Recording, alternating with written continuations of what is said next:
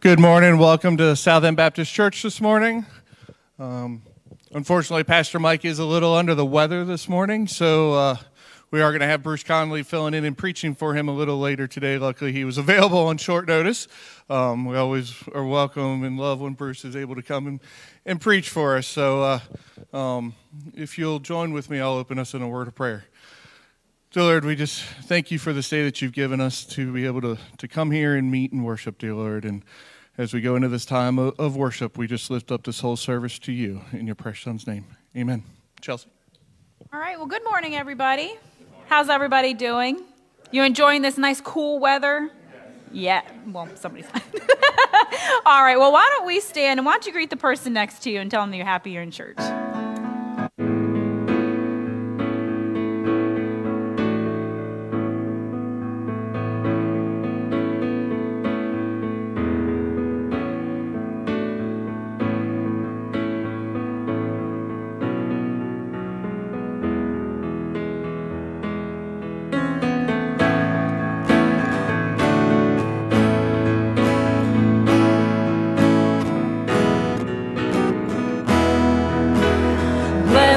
Assurance, Jesus is mine.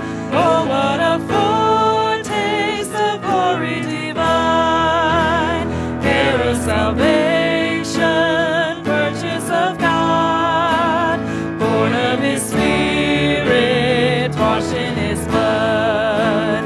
This is my story, this is my song, praising my Savior.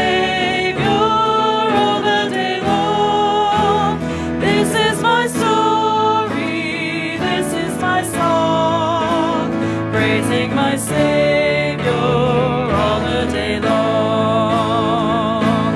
Perfect submission, perfect delight. Visions of rapture now burst from my sight. Angels descending bring from above echoes of mercy, whispers of love. This is my soul. Praising my Savior all the day long. This is my story, this is my song. Praising my Savior all the day long. Perfect submission, all is at rest. I and my Savior, I'm happy and blessed. Watching and waiting, looking above, filled with His goodness, lost in His love. This is my story, this is my song, praising my Savior all the day long. This is my story, this is my song, praising my Savior all the day long. Let's do the chorus again.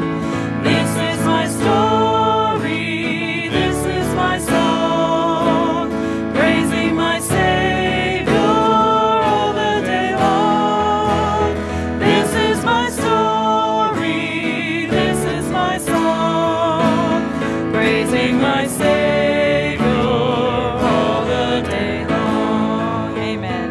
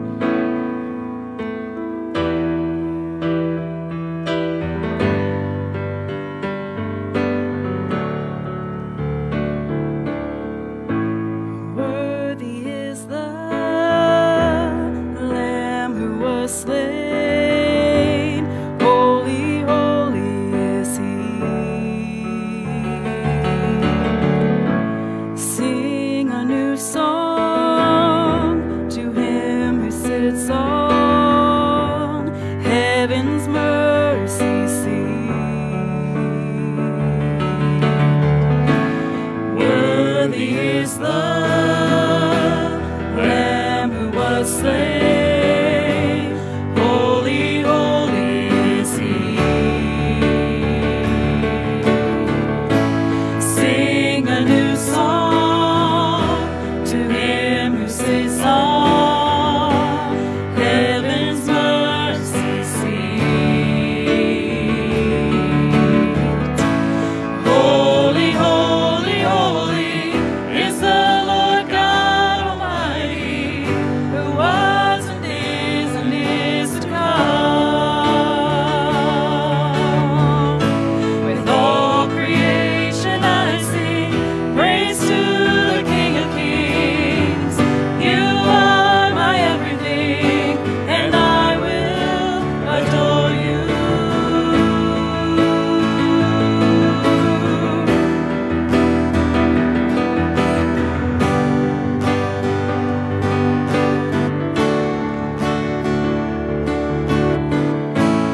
Clothed in rainbows of living color, flashes of lightning, rolls of thunder, blessing and honor, strength and glory and power be to you, the only wise King. Holy, holy, holy is the Lord God Almighty, who was and is to come. With all creation I sing praise to the King of Kings. You are my everything, and I will adore you.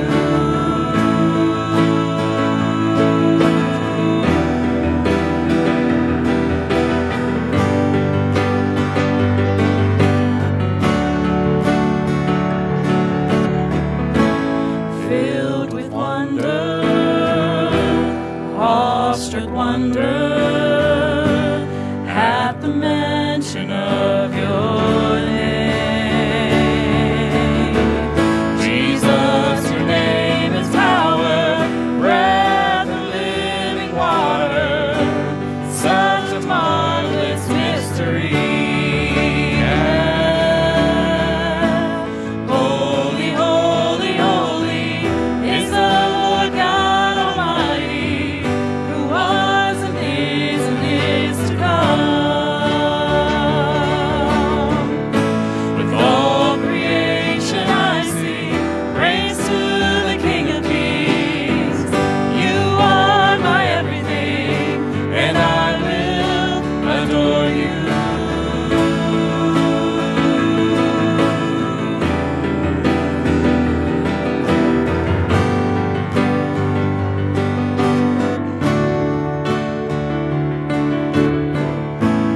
Holy, holy, holy is the Lord God Almighty, who was and is to come. With all creation I sing praise to the King of Kings. You are my everything, and I will adore you. Amen. You may be seated.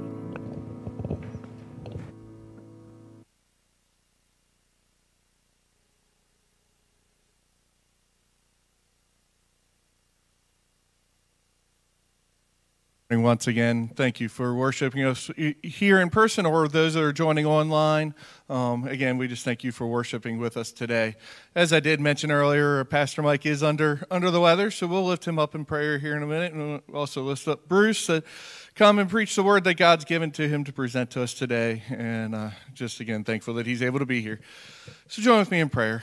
Dear Lord, just again, we come to you now. We thank you for this time that we've had to lift up to you in praise and song, dear Lord. And now as we go into this time of looking at what your word has to say to us and what you've presented to Bruce to preach to us, dear Lord. And just lift up Pastor Mike to you and just continue healing him to be able to feel better and be back with us next week, dear Lord. And Again, just lift up the rest of the service unto you in your precious Son's name. Amen.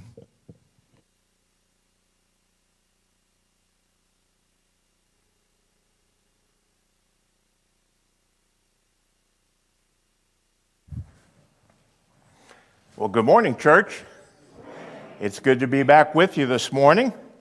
It's an unexpected pleasure, but as director of missions, I often get those late Saturday phone calls, say, hey, can you come preach? And it was my honor to do that. This morning we're talking about, there's a lot of things in our culture that we're challenged to reimagine. Reimagine education, reimagine law enforcement. That one always makes me a little guarded. This morning, we're going to talk about reimagining the church, and specifically, we're going to imagine a church where everyone is welcome. Now, when I was a kid, I was never into sports much. My thing was music. But I knew a lot of people who were a part of sports teams in high school and college, and they loved the camaraderie that came with being part of a team and winning a game together or state championship or whatever. The feeling of belonging to a group or something, being a part of something that was exciting and important. For me, I experienced that feeling in between my junior and senior year in high school when our symphonic band was invited to Vienna, Austria to participate in an annual youth and music festival and competition where bands in high schools and colleges actually from all over the world would come to Vienna, the music center they believe in that region of the world, and they would compete for prizes and top position. And I remember our band working extremely hard for over a year, practice upon practice, and we ended up going to that competition in 1975 and won both major awards.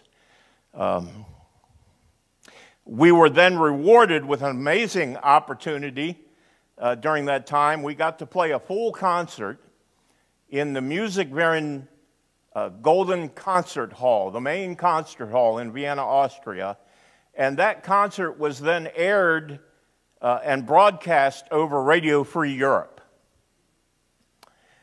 It was an amazing experience for a young teenager and something that I and the people that were in that group will never forget.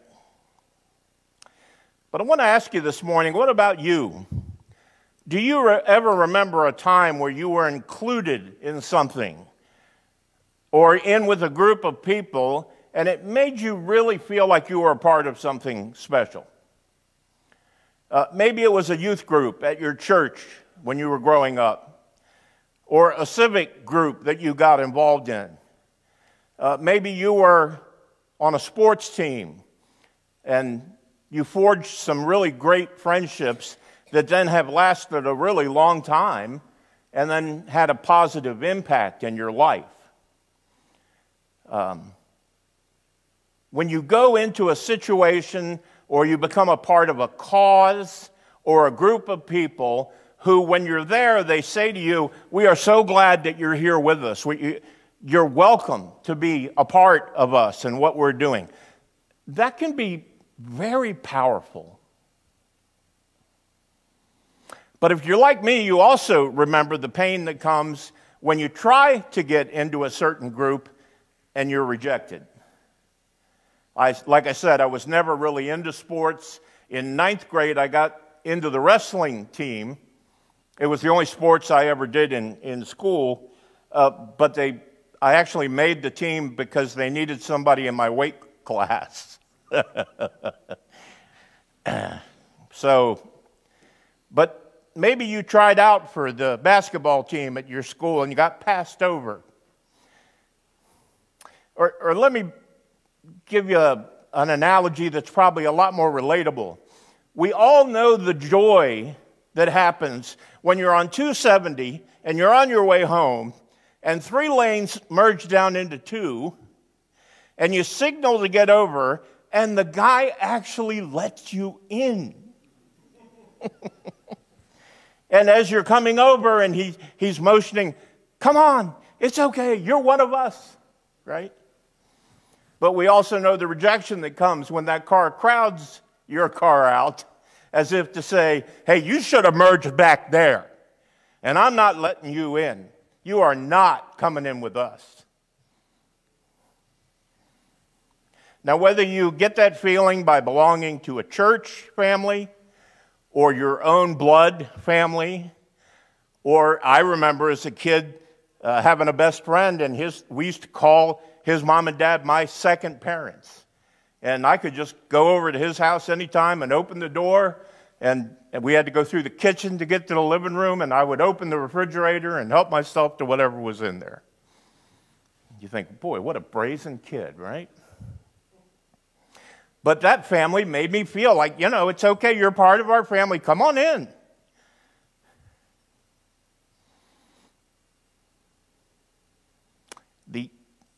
The chance, though, of being rejected in a situation like that can be painful, can it?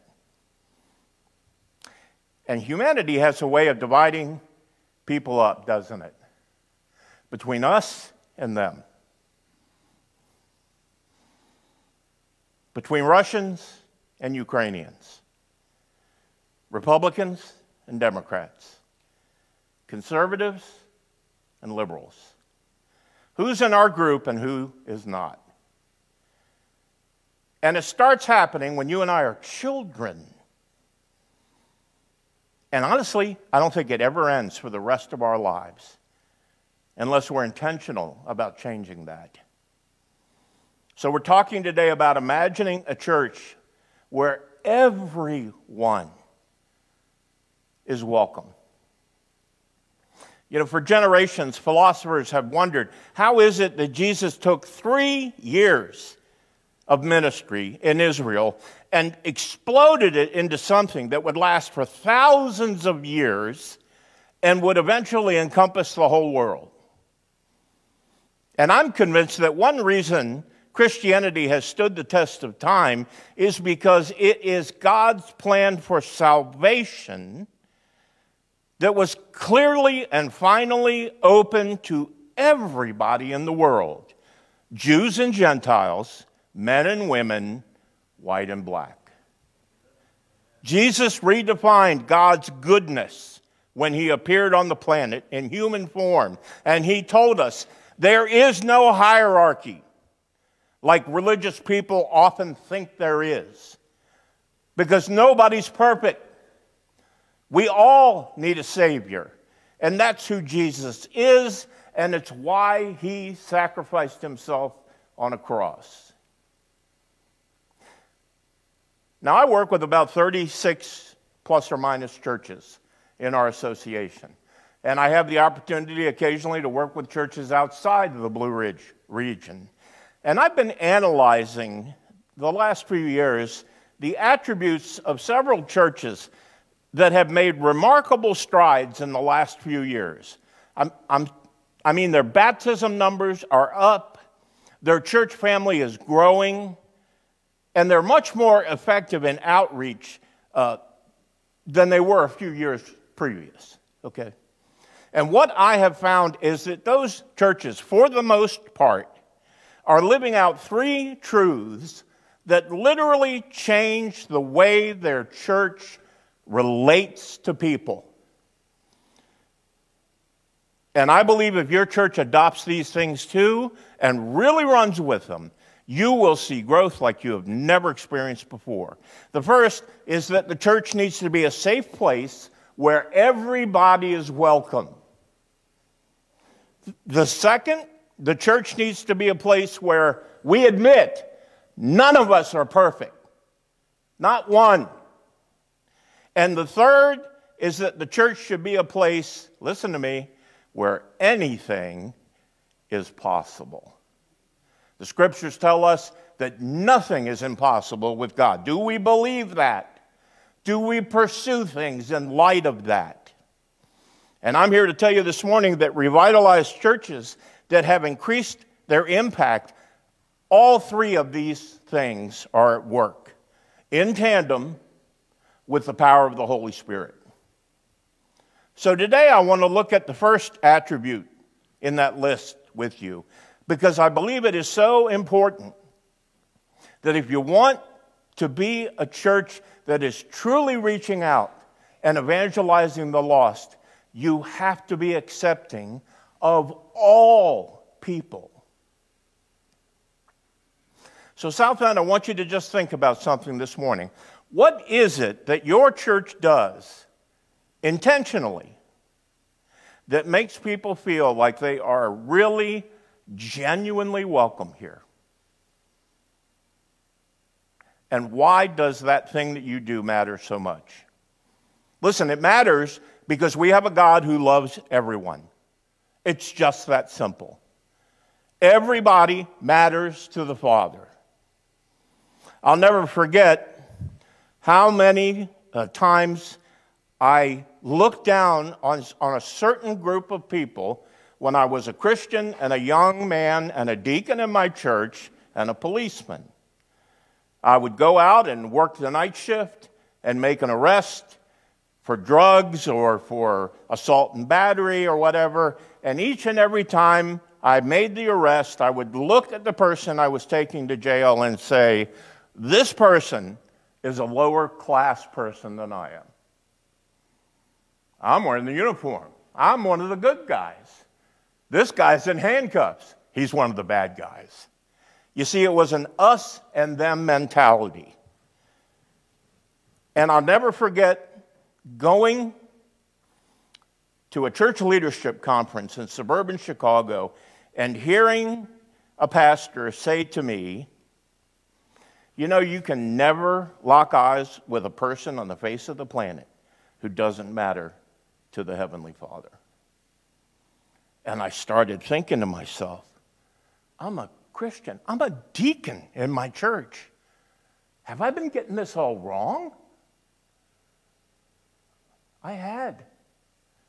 There are not levels. We're all sinners. We all need a Savior. So the real question for us today is this: who is actually welcome in this church? Now I want you to think for a minute about the definition of the word hospitality. One writer says that genuine hospitality is making space for someone that you don't have to make space for. Now that's biblical, because it's exactly what God does. When God was creating the earth, He made space on this planet for people. He didn't have to. But we're now a part of God's creation and God's plan for the planet. And God then also created His church. And Scripture makes it clear that He doesn't want anyone to perish, right? That He wants every single person to become saved. So then as His church, listen, we must find ways to create a community where there is no more them. Everybody is invited to be us, right? Today I want to look at the story of the woman at the well from John chapter 4. And Jesus is going to meet this woman who's an outcast. She's one of them, okay, at the well. And for her and for dozens of other outcasts that she'll eventually bring back to meet Jesus at this well, life for them will never be the same again. So let's look at John chapter 4. It begins, so Jesus left Judea and went back once more to his home region of Galilee. Now he had to go through Samaria. And I believe we have a map that will come up on the screen that will sort of illustrate the region here. Jesus had been in Judea, and there were Israelites there. And he's going back up to Galilee, where there were also Israelites. But in between the two geographical spots that he's ministering in is Samaria. It's smack in the way of going north on his trip. And the Samaritans were despised by the Israelites. They were considered half-breeds. They had originally been Jewish people, but over the years they intermarried. They started dressing the wrong way. Is there a right way to dress? They believed the wrong stuff. They didn't worship correctly. They actually aided Israel's enemies in wars against Israel. And about a century before Jesus, the high priest actually helped to destroy the temple of the Samaritans. So if you were a rabbi and you wanted to get from Judea up to Galilee, you would take this bypass road that would allow a Jewish person to go to Galilee without having to go through Samaria. GPS in that day meant that you didn't always take the route that was the most direct without tolls. You know what I'm saying? It would be like you and I driving around the Baltimore Beltway to get to Hunt Valley, rather than driving through downtown Baltimore on a Saturday night after midnight. You get the idea. But when Jesus is going to Galilee, he doesn't take the usual bypass. He says, we're going to take the Samaritan Express. We're going to take the direct route through town where all of the Samaritans are. And the disciples knew, wait a minute, something weird is going on with this travel plan. Now, there's a really interesting little phrase in this text that John writes. He says, now it was necessary for Jesus to go through Samaria. Why? Why was it necessary? I mean, it wasn't necessary geographically. Sure, it could cut some time off their journey instead of taking the road around, but the phrase that John uses here is the same one that he uses in other scriptures where he's talking about the will of God or an action of God. In other words, Jesus has a divine appointment in Samaria. So he heads straight north and straight through Samaria. Now, this is a scriptural truth that is key to the teaching today. The disciples and people in Jesus' day generally divided the human race into us versus them. And we do today too, to a great degree. But with Jesus, he doesn't agree that there's an us versus them way of thinking. With Jesus, he divided people into us versus, you ready for this? Soon to be us. His way of dealing with people was, everybody is going to one day be a part of us. Or at the very least, I want every person to at least have a chance to become a part of the kingdom of God. One of us. So they're going through Samaria and they come to this well.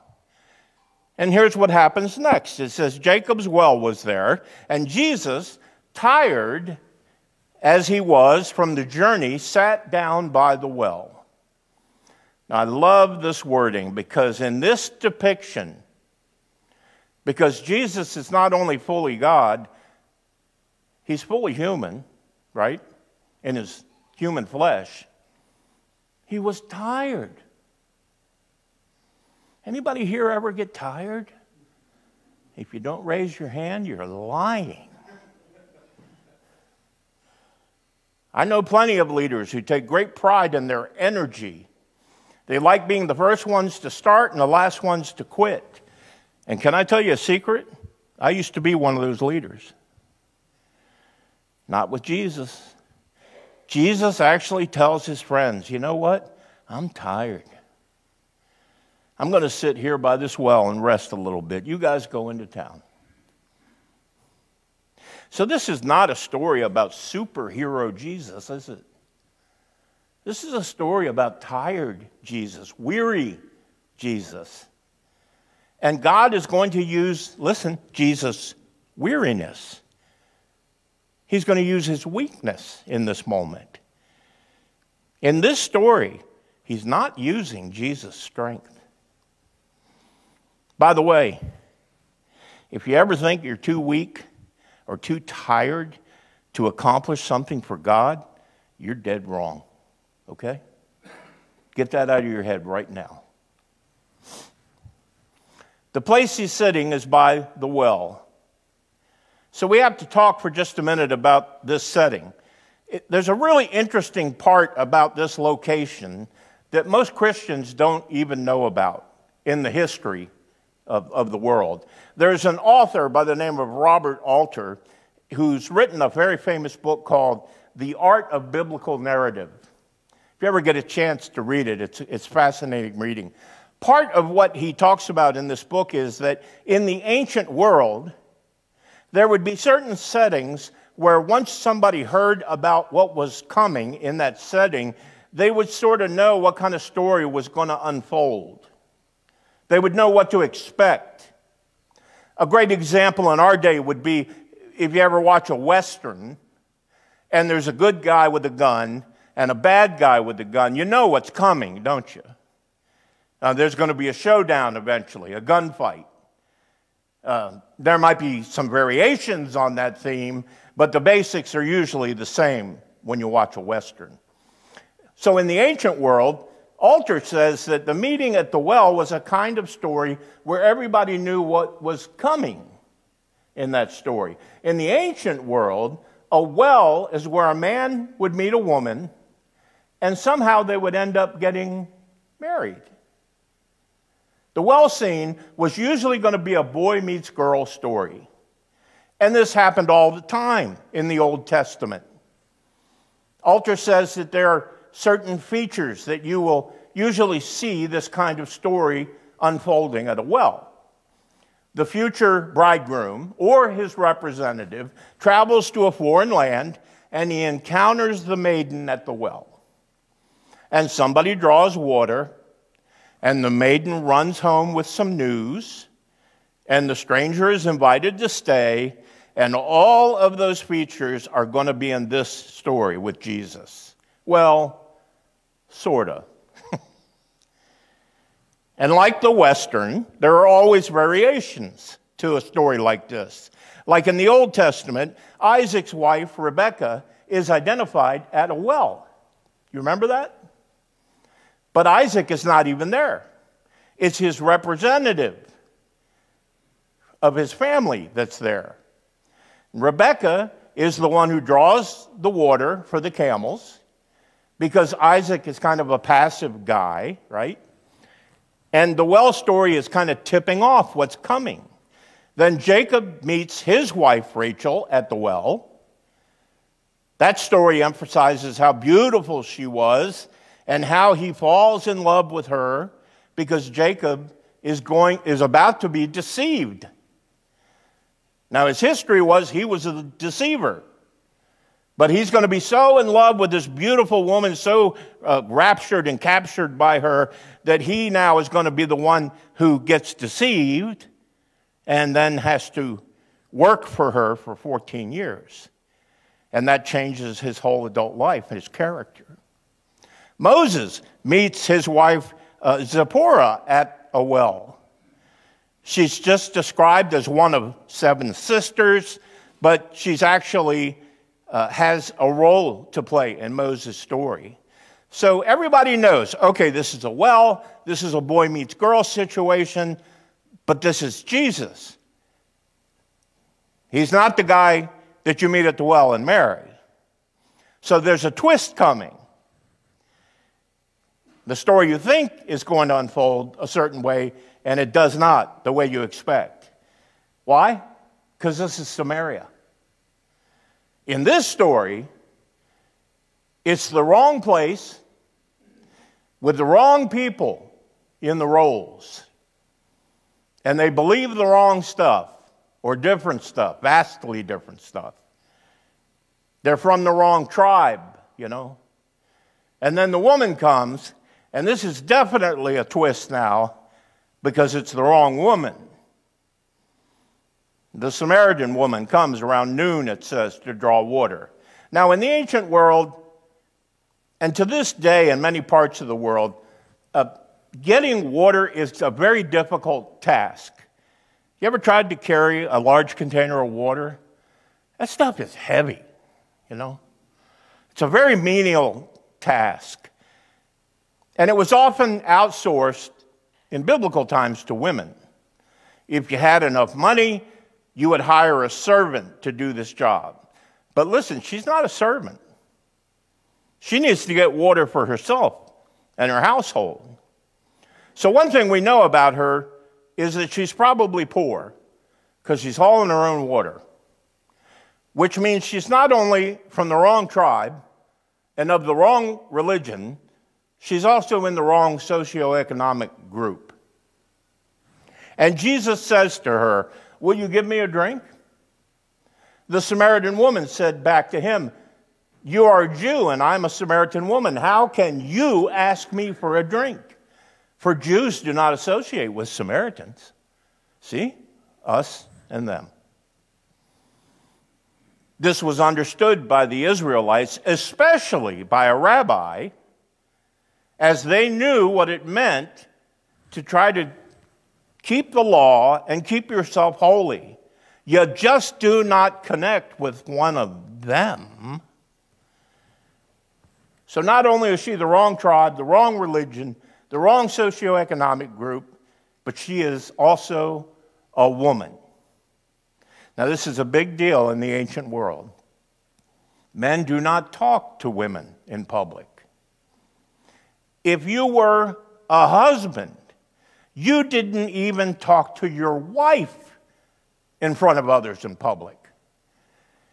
And if you were a devout Jewish guy, especially if you were a single man, you would not speak to, touch, look directly into the eyes of another woman. And listen, that went triple if you were a rabbi, okay? If you were a rabbi, it was your job to stay holy, to stay pure. And the quickest way to get defiled was to come in contact with a Samaritan woman. Jesus is flirting with danger, isn't he? So she knew, no Jewish rabbi is going to have anything to do with me, because there was this line between us and them. But Jesus keeps crossing the line. It's really interesting, the dynamic about Jesus and the Samaritans in the Bible. When Jesus tells us so many of his famous parables, he talks about a guy who gets beaten up, right? And so there's this priest, this Israelite priest, who comes by and doesn't do a thing to help him. And then there's this kind of assistant priest that comes by, and he doesn't do anything either. And so the hero of the story ends up being who? A Samaritan, right? Not just any Samaritan. A lot of us know that parable as the Good Samaritan. You mean some of those people can be good? Nobody back in Israel talked about good Samaritans ever. Another time, Jesus healed a group of lepers, and there were 10 lepers, and Jesus healed them all. But only one of the 10 comes back and throws himself at Jesus' feet and worships and says, "Thank you." It was the Samaritan leper that did that. And I'll give you a little bonus teaching about this one. After Jesus cleanses them, the 10 lepers, he says, "Go and show yourself to the priests." Now, this is really interesting. There are 10 of them. And they would just go to the nearest priest of Israel, and he would declare them clean, and that would be it. So that once that declaration was made by the priest, the Israelite priest, they could then rejoin normal society. But why do you think he said it in the plural? He didn't say go to the priest. He said go to the priests. I think it was because the Jewish lepers were going to go to the Jewish priest, but the Samaritan leper would have to go to the Samaritan priest. See, Jesus doesn't even say, now that I've cleansed your condition, if it's going to stick, you have to change religions. He didn't say that to the Samaritan guy, did he? You have to clean up your theology. It's the strangest thing. And the Samaritan leper who's healed just shows his love and adoration for what Christ has done for him. Only 1 out of 10. One time, Jesus and his disciples are going through a Samaritan village, which is not really receptive to them, understandably. And the disciples, as they're worried about the crowd, kind of getting unruly towards them, the disciples say, hey, shouldn't we just call fire down from heaven and smite the whole bunch of them? As if they could do that, right? I mean, shouldn't we just nuke the village? And Jesus did what? He rebuked them for that comment. He called them out. Now, folks, you have to understand this about the one that we follow. Because Jesus Christ says everybody is loved. Everybody is welcome. There is no more us and them. Ever again. Christ's association with these despised people is so strong that one time some people from Israel wanted to insult Jesus, and they're thinking, what's the worst thing we can say about this guy to really get under his skin?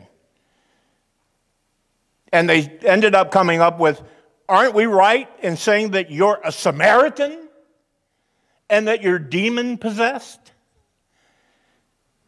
That's the worst thing they could think of. So this woman knows that Jesus isn't going to have anything to do with her, in her mind, in her historical thinking, in the way things are in that society. And yet, he does. He actually has, with this woman, the longest conversation that he has with anyone in all 4 Gospels. Wow. Here's what happens next. Jesus answered her, if you knew the gift of God and who it is that asks you for a drink, you would have asked him and he would have given you living water. Whoever drinks the water that I give will never thirst. Indeed, the water I give them will become in them a spring of water welling up into eternal life. And the woman says to him, sir, give me this water so I don't have to keep going back and forth to this well. No, that's not what she said. So I won't get thirsty and have to keep coming back. And he told her, go, call your husband and come back. Now you can hear almost the dead pause in that conversation, can't you? Go and get your husband and come back.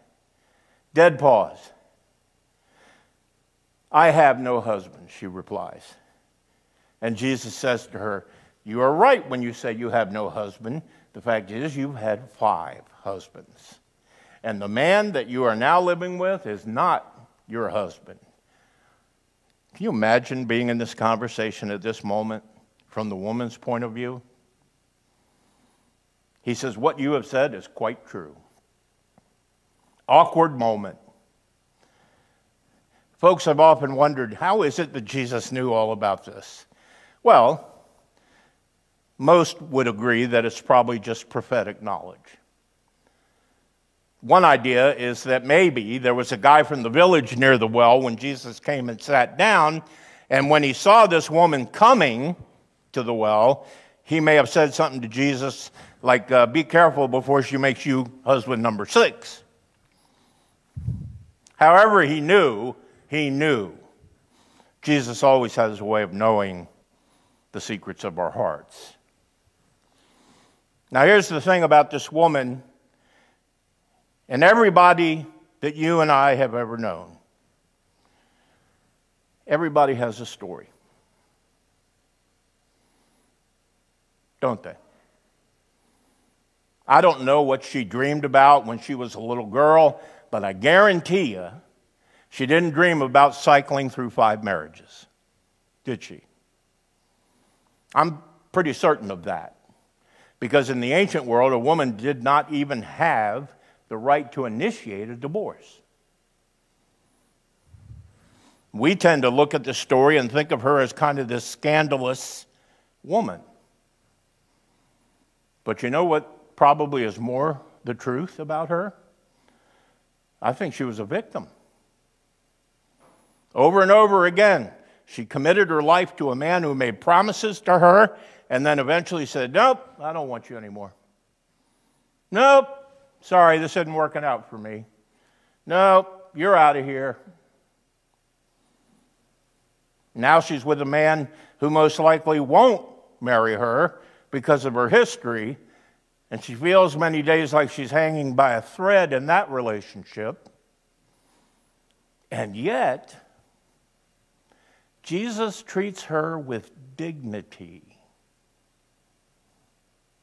So the conversation continues. Sir, the woman says, I can see that you're a prophet. Otherwise, why would you know all this stuff about my life? Our ancestors worshiped on this mountain. This mountain where this well was is where the Samaritans actually worshiped.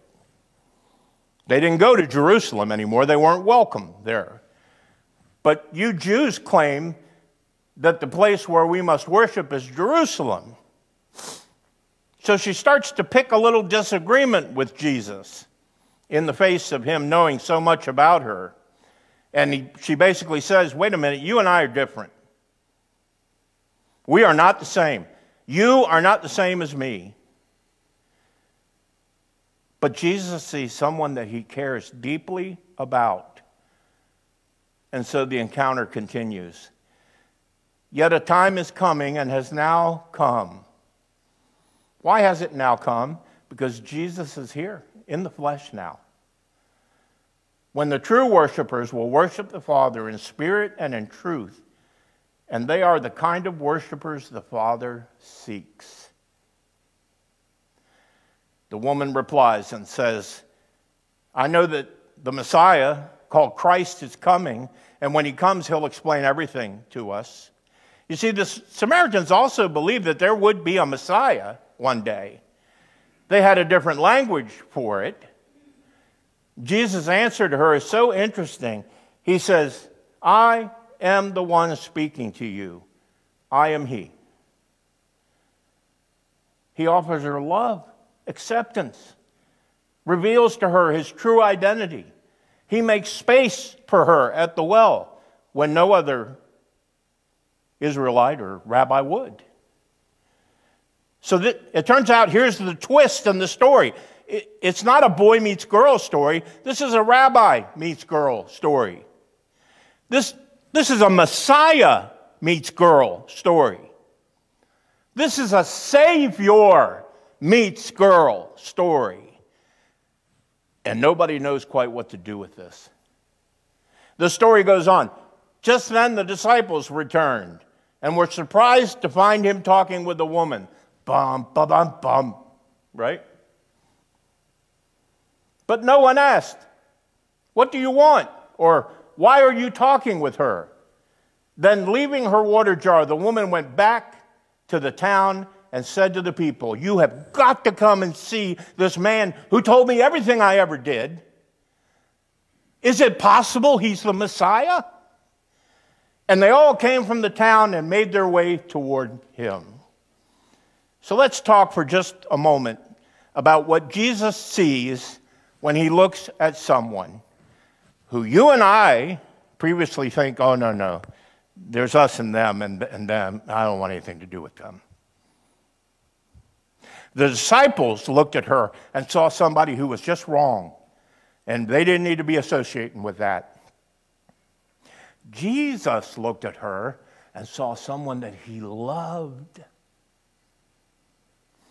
Here's an important point for you and I to consider this morning.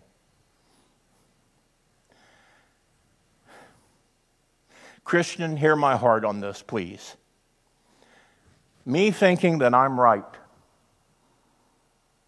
puts me on the opposite side of people that I disagree with. But love puts me on the same side of people that I disagree with.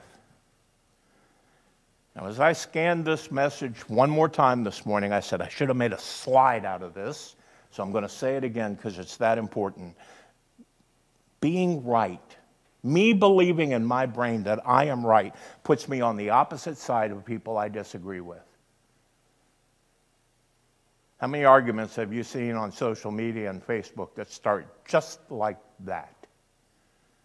But love, Christ-driven love, puts me on the same side of people that I disagree with. Jesus would always look at people with love because everybody has a story. Everybody that you and I could ever know during our lifetime, this one life that we've been given, everybody matters to God. Everybody needs to know Jesus. He's still calling people to himself, and he'll continue to do it until the second coming. I love an old joke in Christian circles about St. Peter, who guards the gate into heaven. And Paul is the main administrator. One day, Paul is complaining to Peter that as he does the head count inside the gates, it turns out that there are a lot more people in heaven than Peter has actually been letting into the gate after checking the Lamb's Book of Life. And Peter says, how could this be? We keep strict numbers on that kind of thing around here. I want a thorough investigation. So a couple of days later, Paul comes running back to Peter and he says, Peter, I figured out what the problem is, why there's more people inside the gates than we have calculated should be there.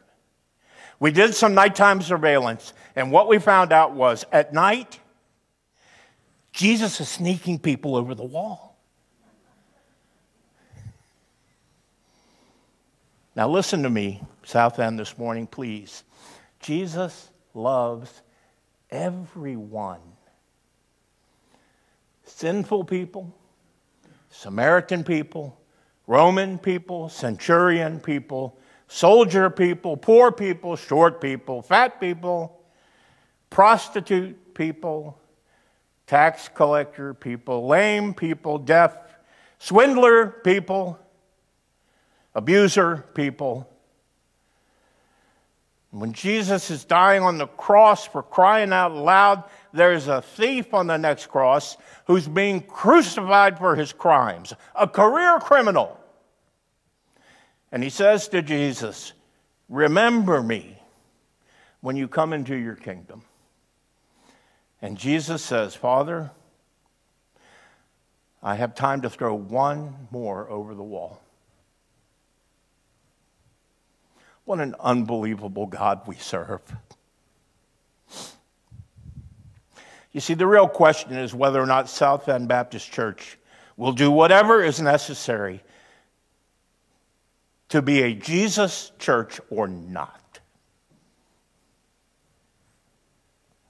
In Australia, they have these giant cattle ranches on the open range.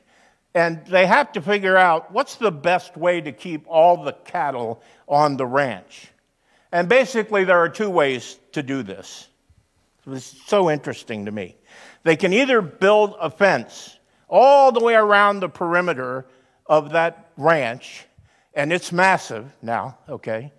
The cost factor for that would be huge. Or the other way they normally do it, they simply dig a well.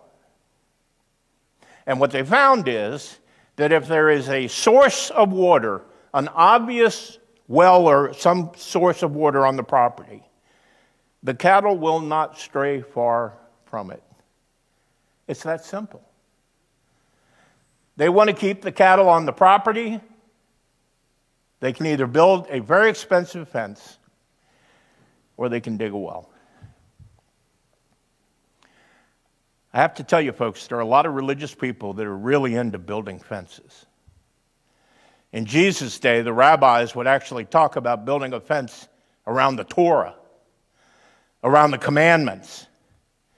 They would make rules and policies that were absolute, with regulations like you can't be defiled by coming in contact with a Samaritan, because if you're near her, you might accidentally touch her. So they would figure out a rule on how many feet you had to stand away from her if you encountered her, so that you didn't accidentally touch her. They would have rules about rules, and they would put fences around everything they could. And Jesus comes and he redefines goodness and what defiles people or not. Jesus would say it's not what touches a person from the outside, it's what happens to that person inside, here. Jesus was not a fence builder, was he? Jesus was a well digger.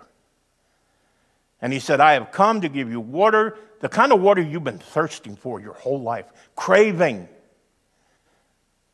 I've come to make it so that you can become a new kind of person, give you a new kind of life, so that you're not dying of thirst all the time. Christian churches have to decide, are we going to build fences? Is that what we're going to focus on? Are there certain behaviors or beliefs that we can try to weed out by rules and regulations so that we can say you're either one of us or you're not one of us? Can I be real honest this morning?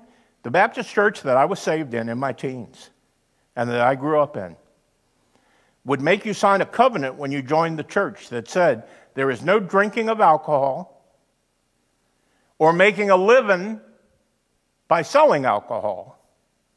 And as a result, some years later, when I was a young policeman and I was asked to do a security as a part-time job for a liquor store on the Maryland, D.C. line, I struggled with that as a young Christian. I thought to myself, am I breaking the rules? By the way, that same church frowned on dancing, but yet some years later when I got married and we had a live band at the reception, I was amazed at the number of deacons and their wives who could really cut a rug on the dance floor. By the way, do you know what the difference is between a Baptist and a Presbyterian? The Baptist will not wave back at you at the liquor store. It's okay. It's a joke. Not a very good one. Folks, as I get ready to close, please hear my heart. This nor any of the churches that I serve need to be fence-building churches. Every one of my churches, I challenge, be a well-digging church. Be a Jesus church. You need to fight with everything in your being from becoming an us versus them kind of church. From the bottom of our renewed, saved, redeemed hearts, we should just want people to meet and connect with our Savior because Jesus loves everybody. And Jesus' mission must be completed through this church. As followers of Jesus Christ, we need to be loving and caring and respectful and inclusive, listen to me, to everyone.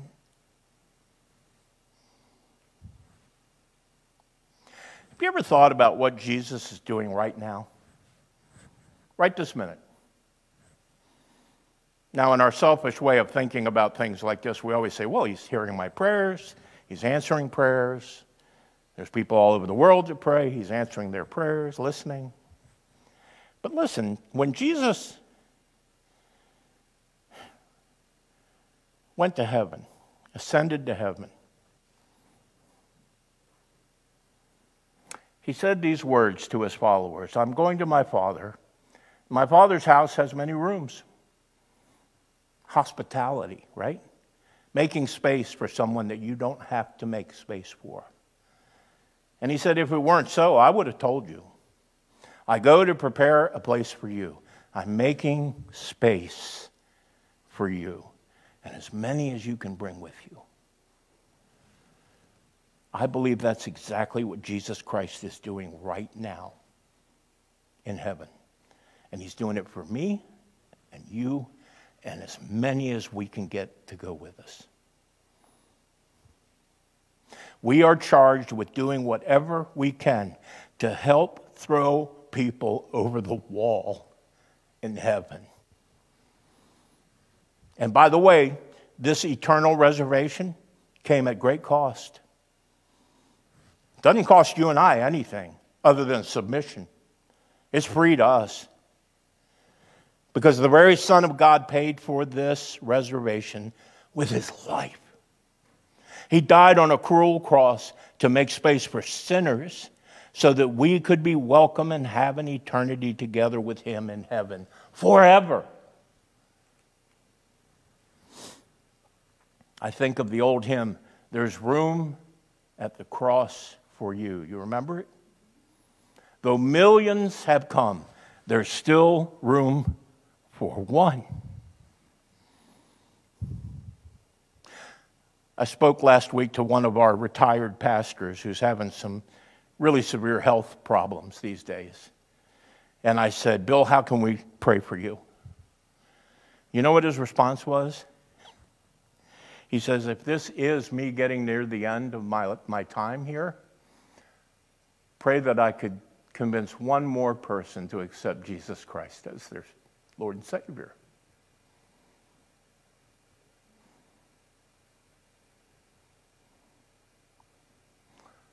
What a focus for a man who has served Christ his whole life.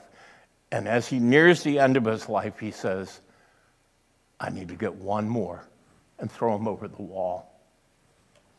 Would you pray with me, please? Heavenly Father, we thank you so much that in a world that divides humans into us versus them, where there tends to be hostility and bitterness and suspicion, mistrust, violence, war between peoples, where there is at times hatred between racial groups, where there's brokenness in families. Thank you, Father, that there is this intimate family called the family of God, and that everyone is welcome here. And Jesus, we thank you that there is always room at the cross, and that you still meet people at the well. Change our hearts, O God, and make us people who care for others that much too. And this we pray in the one and only name of Jesus Christ. Amen.